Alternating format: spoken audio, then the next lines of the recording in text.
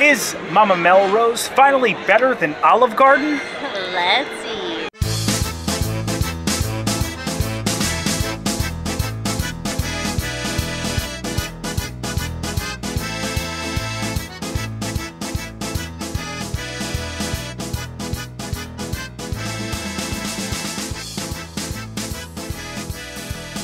Hello everyone, I'm Jay. And I'm Sam. And you are watching the Theme Park Foodies, and we are back at Disney's Hollywood Studios to dine at their signature Italiano Ristorante, Mama Melrose. We've had a video on them years back, and we watched it before we came here, and it is not good. We don't recommend watching it. We were using the old camera. We actually filmed it for GoPro then. The sound wasn't good, but I remember us, not that we hated it, not that we trashed it, just to say, I'm actually a fan of Olive Garden cuisine, although I don't think it's as good as like true Italian cuisine. I wouldn't consider it like Italian cuisine. You have to be in the mood for Olive Garden. Yes. It's a different kind of Italian. They got good breadsticks, they got good salads, so what they do well, and when we ate at Mama Melrose, I remember that was like my sentiment. I felt like it was like Disney's version of Olive Garden. Not bad, wouldn't be super disappointed, but it was pretty pricey for what it was. However, they've revamped the menu like huge, right Sam? Yeah, they have so many new dishes, and then some of the dishes that stayed, they just like modified them in certain ways. And I feel like a lot of people don't even know about this restaurant because it's like hidden in the back lot of Hollywood Studios. Yeah, it's actually in Muppet's Courtyard. So it existed before Muppet's Courtyard. It opened during the early days here of Disney's Hollywood Studios, and it's considered a backlot. It was like kind of part of the backlot area, and it was a restaurant. There's actually a story that goes along with that, right? Yeah, so Mama Melrose, she came from Sicily. She wanted to make it big as an actress, but then she decided that she had more of a passion and love for cooking. So she started cooking for her actor friends out of an old backlot, and here we are. Here we are at Mama Melrose. It is a beautiful interior decor. It's styled very nicely. I remember I loved the atmosphere last time we were there.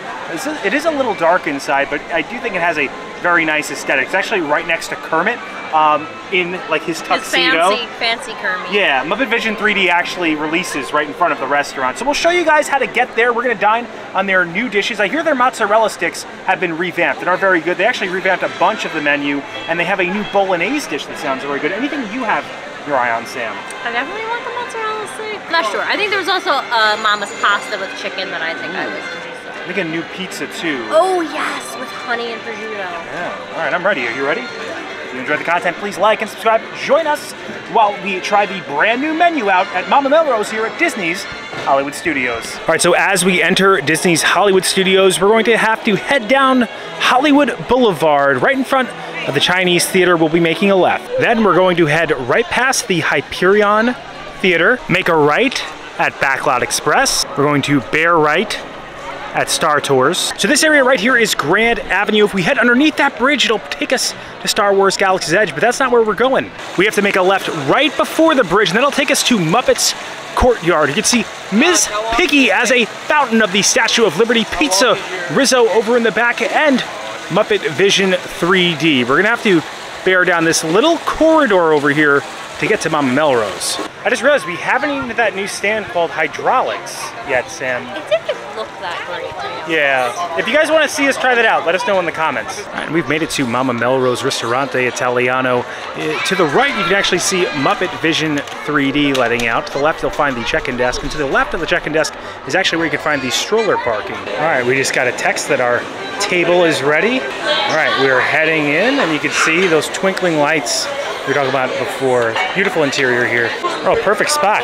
All right, we are seated. Sam is checking out the menu, and I did want to bring up that the waiting area in the interior is adorned with pictures of movie stars that have supposedly dined here. There is a lot of new things to unpack on this menu, so let's take a look. All right, so they've changed up mostly everything, but this mushroom artichoke cheese dip is brand new, as well as the house garlic bread. The mozzarella sticks are not new, but they're very different. They used to be little circles when we had them last time, but they are spirals and made in-house currently. Also, these marinated olives, which are a vegan dish, are brand new. And as for the entrees, the new options are the fettuccine alfredo with shrimp, the Mama's Italian pasta with chicken, the rigatoni bolognese. This is what I have my eye on. They also have a braised pork ossobuco. That's the other thing I have my eye on. And a prosciutto and honey pizza. And on the back, you can see the drink menu. It does look like they have wine flights, some specialty drinks like Mama's Margarita, sparkling wine, white wine, red wine, some beers on draft, and of course they have the Coca-Cola based products you can find in pretty much any Disney restaurant, as well as some cafe mocha and frozen cappuccino, as any Italian restaurant should have. All right, so the first appetizer is here, the hand-breaded mozzarella sticks. They are finally barrels of mozzarella sticks. They come with a lemon aioli and a traditional marinara sauce. I do remember the sauce here tasting somewhat canned, somewhat metallic. Is that when your mama's using canned sauce, Jason? I hope not. All right, you want to see how this cheese pull is?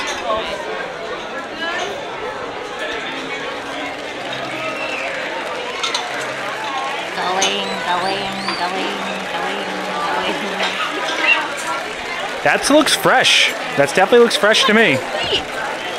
Yeah. Look at that break. Look at that hang. Yeah, you got the Italian flair. I don't know how I feel about aioli. They look really good. They are really good. They look really fresh. I like the breading a lot. I like whatever seasoning they're using inside of the breading. And they taste fresh. I mean, the sauce is okay. The sauce is not the star. A little greasy though. My hands were greasy. Yeah, they are a little greasy, but I feel like that happens with mozzarella. This, but I'm gonna give it a try. Giving the aioli a try. Very thick. Is the marinara better? Surprisingly, I think that's better than the marinara. Does the marinara still have that like metallic kind of like can taste? The sauce is nothing special, but this is actually, it's pretty good. It gives a little zing, a little lemon zing. Lemon zest. Yeah, a little zest. That's what I meant to say, zest. I think these are good. I'm gonna give these an 8.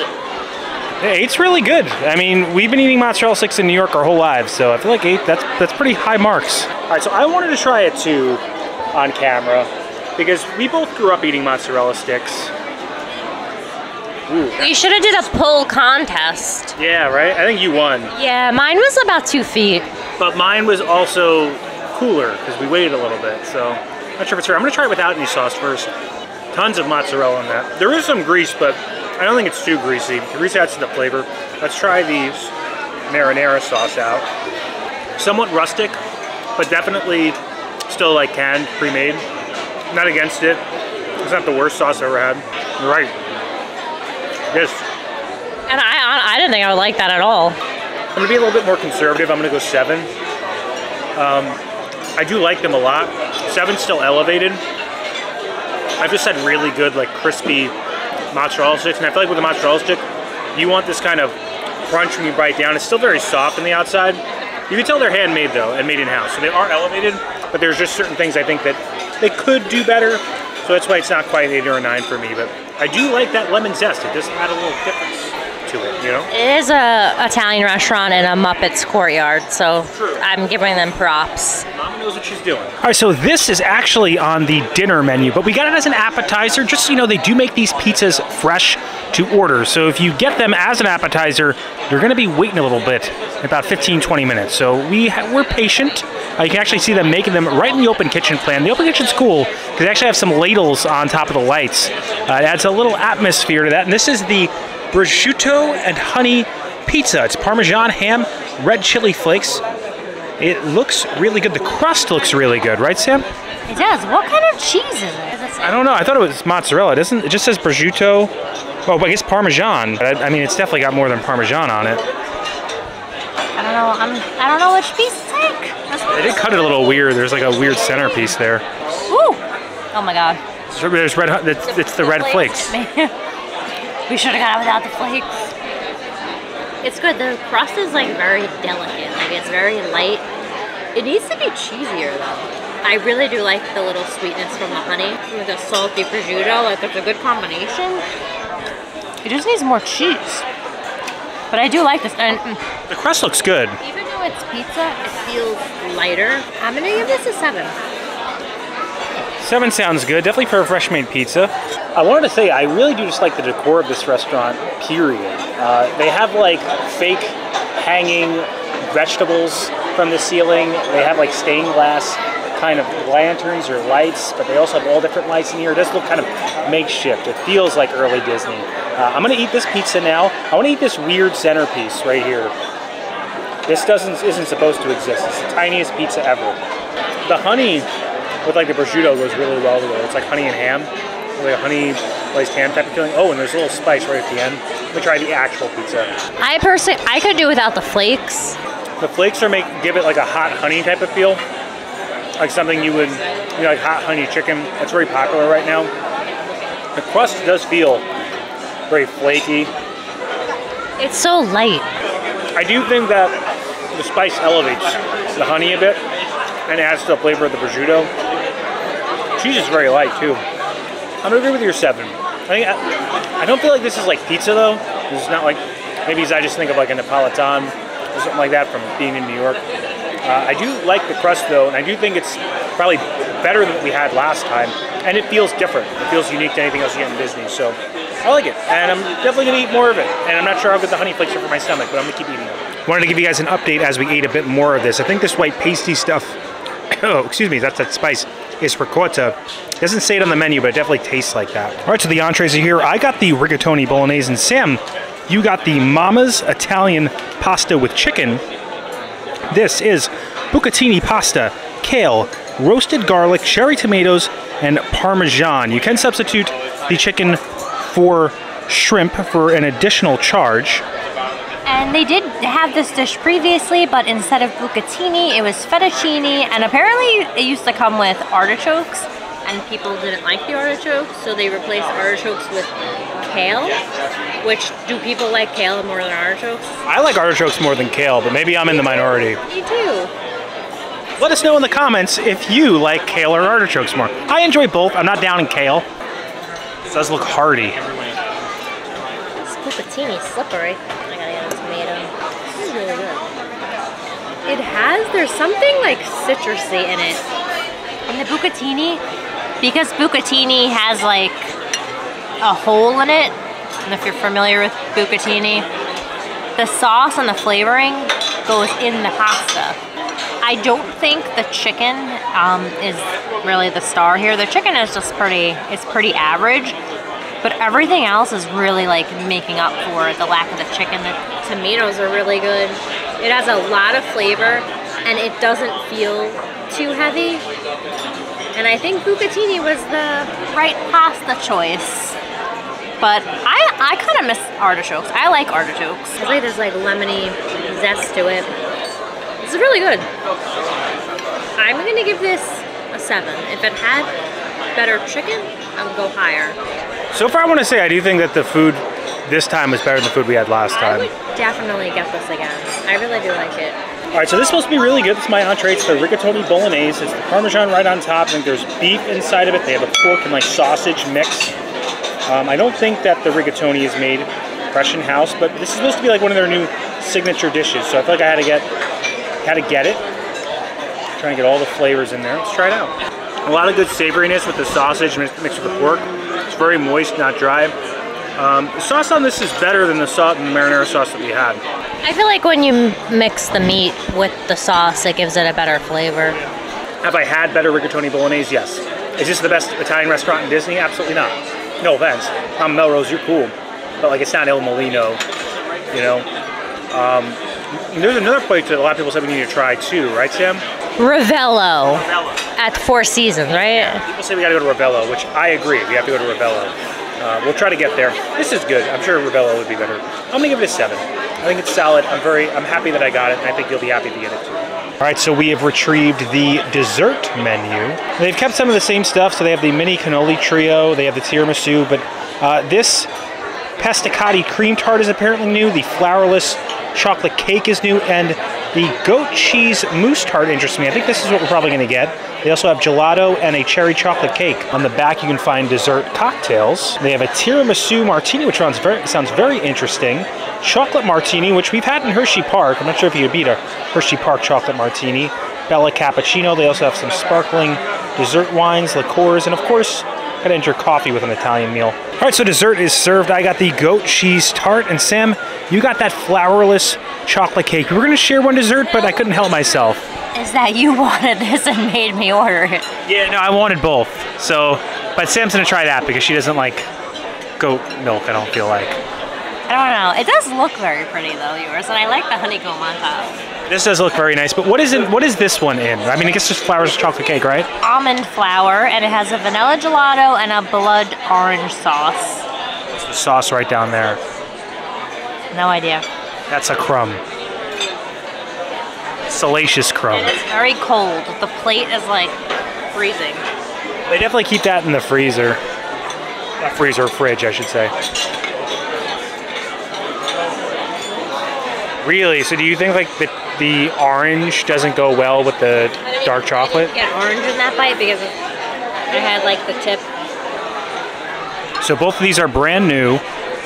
Is it very bitter? It doesn't taste like cake. It tastes like fudgy. Well, that's because it's flourless. Yeah, it's like it kind of tastes more like a brownie, and it's just pretty blah. Like it's. The chocolate Valderrama cake is kind of like a flourless chocolate cake that they have over at California Grill. We like that a lot. It's just not it. Like. You want to try it with some ice cream? The chocolate flavor is just. It's just very plain. Never heard of chocolate described as a plain flavor. It's just very like mediocre. It almost tastes like a pre-packaged brownie, you know. Oh, that's sad. It's just nothing special. How's the gelato? The gelato's good. When you do get a little bit of that orange, it is good, but the chocolate itself is it's very lackluster to me. I'm not impressed at all. It doesn't taste bad, but it just tastes. Give it a 5. Very average. Very average, very 5. All right, so this is the goat cheese tart. It's got honeycomb on top. It has some, these are... Blackberries. Blackberries. I say blueberries. My those aren't blueberries. And obviously this is goat cheese. Goat cheese is very creamy. It doesn't, I don't feel like has much of like a sour taste as like a cream cheese that comes with like standard milk does. So I want to see how this tastes. The crust also on this tart looks very good. They said this isn't too sweet though. Oh, look how, you see how creamy that is? Like average cheesecake, I mean, unless you whip it, really isn't generally that creamy. I was wrong about the sourness. There is a lot of sourness in that. And I feel like she said there's a very strong, like, goat cheese aftertaste. Yeah, it tastes, wow. It tastes like goat cheese turned into a tart. With the honey, it's pretty good. I need more honey, though. You see the majority of this tart does not have that honey on it. So you lose a lot of the sweetness. Let me try it with a blackberry. Weird. Not for me. Well, if you want a mediocre flourless cake, you can have it. Very, very goat cheesy. And I like goat cheese, but it just tastes like dessert to me. It tastes like a cheese. Needs more honey. I'm gonna go 5 too. Yeah, the desserts were not it. All right, so I want to say I think it was better in some ways and not so much in others. Is it better than Olive Garden now? Kind of like Olive Garden, I'm not gonna lie. I really like Olive Garden's breadsticks and I like their salads. I think they have like staples you kind of go to.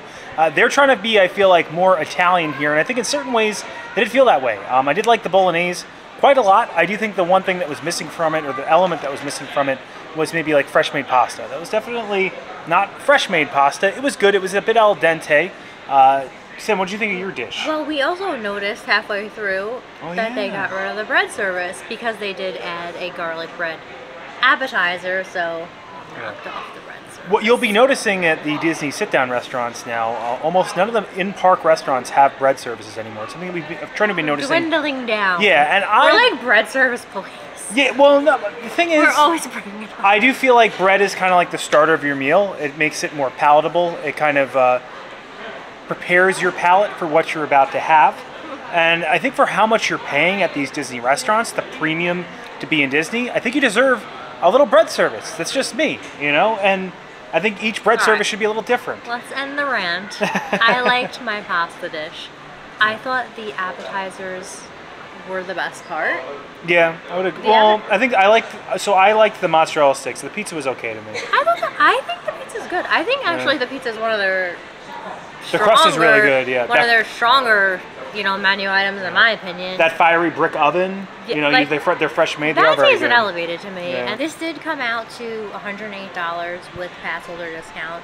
So I didn't think the entrees were on the expensive side for what they were. Like, there's not like there was a ton of protein in my pasta dish. Yeah, and the desserts were not good. Yeah, I feel like we kind of ended on I feel like we started strong, and then I think we kind of ended weak with those desserts. The goat cheese tart tasted like you should have had it on like a charcuterie board. I would probably bring it out to like a 3 or a 4. It did not feel like it was a dessert. I didn't even And try. I did have some of your flourless chocolate cake, and it did taste very average. It was just weak. Yeah, and we're usually pretty positive, but we did, again, like the appetizers and entrees, maybe head out somewhere else for some dessert here. They do have some pretty good ice cream places to be found here, and some very good desserts, including a Jack cookie Num Num that can be found over in Hollywood Studios. So maybe go over there instead of here for dessert. I certainly wasn't disappointed by the appetizers or the entrees, and the aesthetic, the atmosphere is always on point in Mama Melrose. And we had a really amazing server. Yes, she was great. And if you enjoyed the content, please like and subscribe. Liking will really help our channel grow. It pushes this video out to the stratosphere of the YouTube algorithm. Helps other people find the video. Subscribing, it also helps our channel grow. Hit the bell notification so that way you're notified every time when videos come out, which is when, Sam? Every Monday and Thursday at 12 p.m. Thanks so much for watching. Don't count the days. The days count. We will see you next time. That's all, folks. There is a bit of a Star Wars celebration here over at Hollywood Studios today, so we're actually going to check out the new Star Tours scenes, which feature the Mandalorian, Grogu, Ahsoka Tano. We're excited. We're also going to be in Disneyland for Star Wars celebration, hint, hint. Ooh. Those people you see scrolling up on the screen right now, those are the names of our members. You can become a member too for as low as $1.99 a month. Those are the people that really help us make the magic happen. But anyone who likes, watches, subscribes, You're all part of this. you're all part of this, and we all really appreciate you. Yes, and if you want to keep watching more videos like these, check out these videos over here. This thing used to squirt water. I would not like that to happen. Yeah, I confidently think that is over, that era.